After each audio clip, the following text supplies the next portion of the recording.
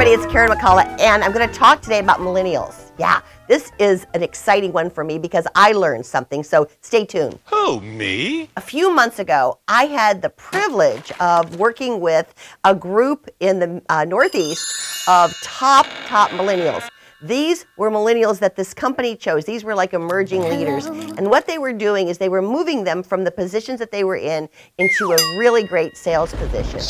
I was there to do a piece on branding, and I was really excited not only by the millennials and their attitude, but also about the speakers that came before me. It was these two guys.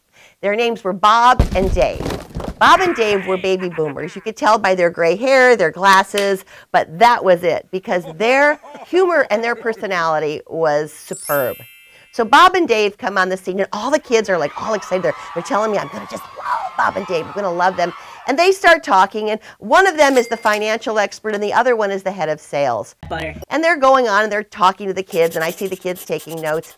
And then they start to talk about their monthly podcast. And the girl next to me goes, oh, this is amazing. This is amazing. And they told me that Bob and Dave do a monthly podcast. They're doing a podcast with humor, and they bring on guests. But the reality of it is they're doing training. You see, after Bob and Dave's session, they came up and they started talking to me. And they told me they were having a tough time getting through to millennials on sales and the power of sales. And they thought instead of doing trainings, what they would do is come up with a podcast.